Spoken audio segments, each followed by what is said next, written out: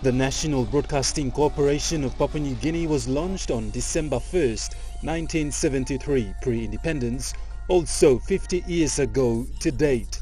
NBC, known as the voice of Papua New Guinea, didn't disappoint the population except to keep the ears of its listeners glued to their radios as they tuned into their favorite shows, news and current affairs, as NBC kept the whole country informed in disseminating news.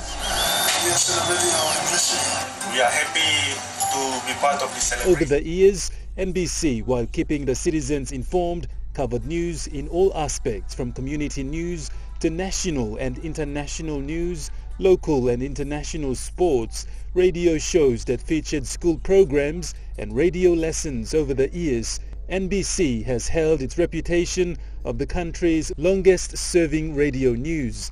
With the support of international and national journalists, NBC has kept it real with strong news and information and programs that captivated its listeners throughout the country. National Broadcasting Corporation, for its 50 years of service to our people, to our nation. It's indeed a great journey for NBC. All those who have worked in the corporation,